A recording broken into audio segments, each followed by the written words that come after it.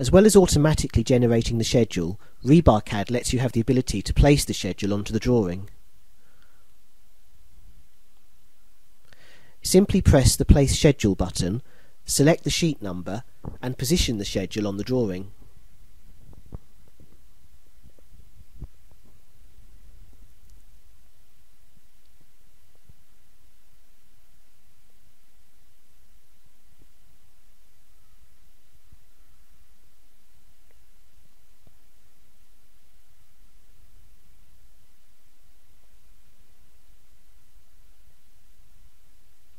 If we now edit a bar, so in this case we will change the diameter,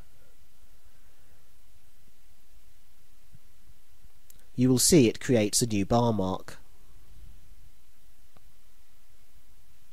This has been changed in the schedule, but on the drawing it is now classed as invalid.